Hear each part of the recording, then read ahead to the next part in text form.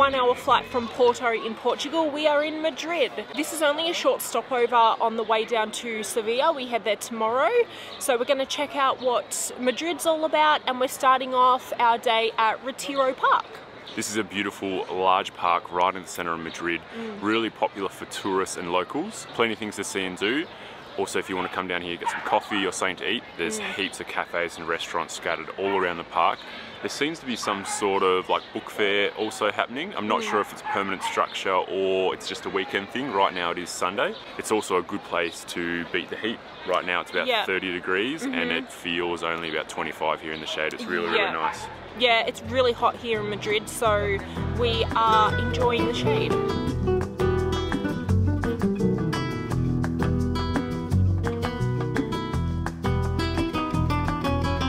I've stumbled across this beautiful lake pretty much smack bang in the middle of the park. Look at how many rowboats are on this lake. And I'd imagine that there's going to be many more later on.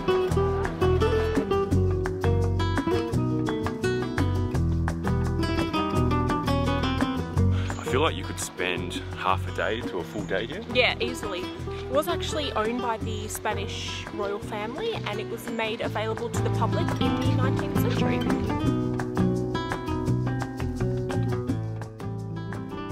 I need to add a quick side note. If you know me, you know I'm obsessed with little dogs, and I have seen so many here in Spain, in Europe actually. Portugal, they had a lot of little cuties as well, but they're just superior here.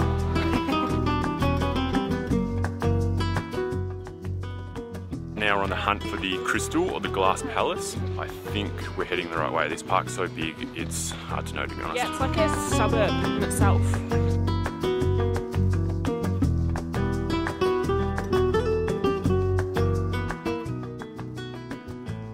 Feels a lot like a greenhouse, and that's because it once was. It used to house plants from the Philippines. Back when Spain occupied the Philippines, it's now used for art exhibitions from time to time and a tourist attraction.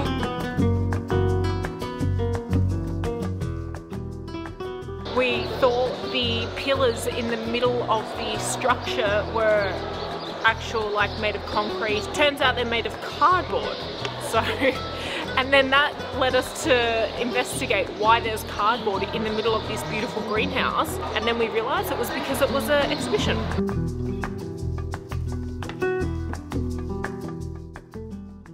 We are absolutely starving. It's been, what, 4 hours since breakfast? Yeah. So we're on the hunt for someone to have some lunch.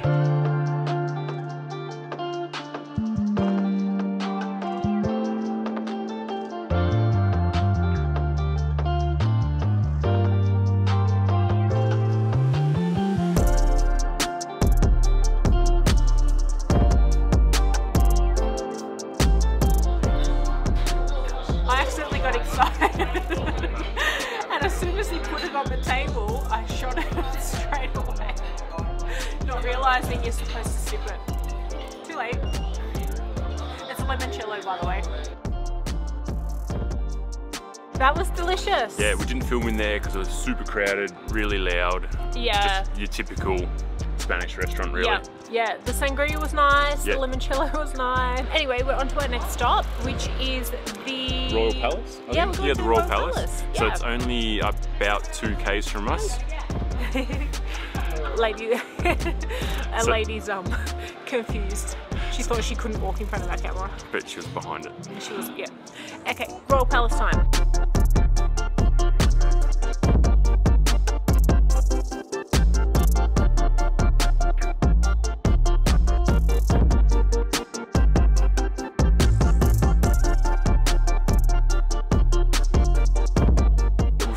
Around the Royal Palace. We're hoping to catch the changing of the guards that I read happened every half an hour.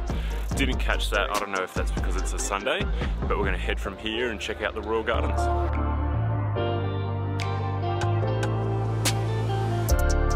So siestas are definitely a thing here in Spain. We've come down to the Royal Palace Gardens and found a footpath to have a random little lay down, as has many other people.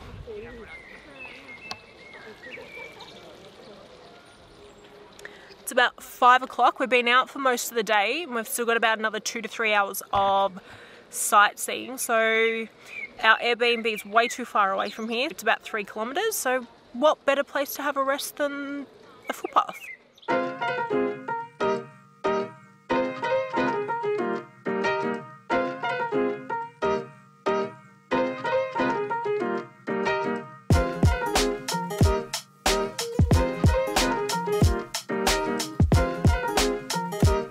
So that was St. Miguel Market. Great little market if you're gonna stop off for a bit of lunch or dinner. So good. Specialised in tapas food. Pretty affordable prices too, for being like quite touristy as well. Yes. Also, you could get beer on tap and wine. But we didn't get anything to eat there. We are heading to a really popular churros place. So we're gonna get some churros and maybe some Hot chocolate. chocolate, yes. Although we could have definitely eaten at that market.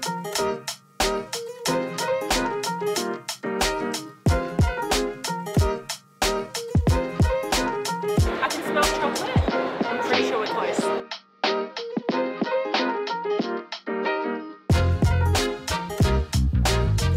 Come down to the Chocolateria San Ginés to get their famous hot chocolate. And we didn't go the churros. What did we get? Horos? I think I'm saying right. Horos, not the churros. So they're slightly, not slightly, they're a lot thicker. I don't know why Christy's let me go first. She's been dying for this all day. Wow. So good. I'm gonna make such a mess here.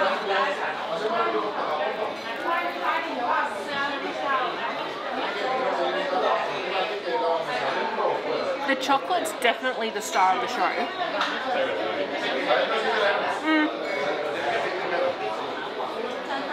These are good, but the chocolate is amazing.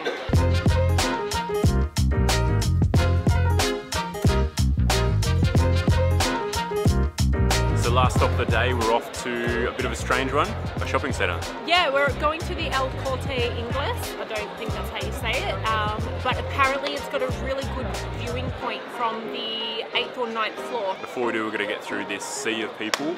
Everyone's woken up from their siestas. It is hectic. Yeah, you can definitely tell when it's siesta time because the streets are pretty quiet considering, and then as soon as it hits about 6 o'clock, bang, it just, everyone's out and about. Yeah, everyone just is, everywhere. So good atmosphere though. I Yep. like it.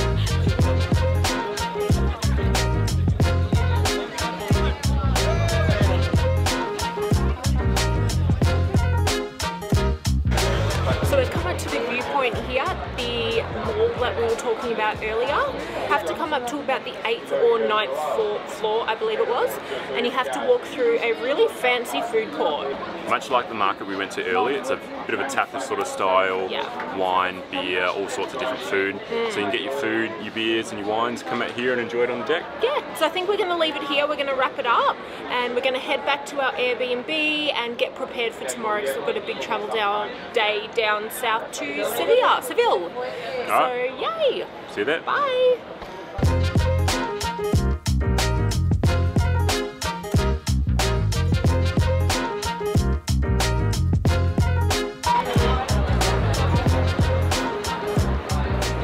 It's been a hot day, now ending the vlog.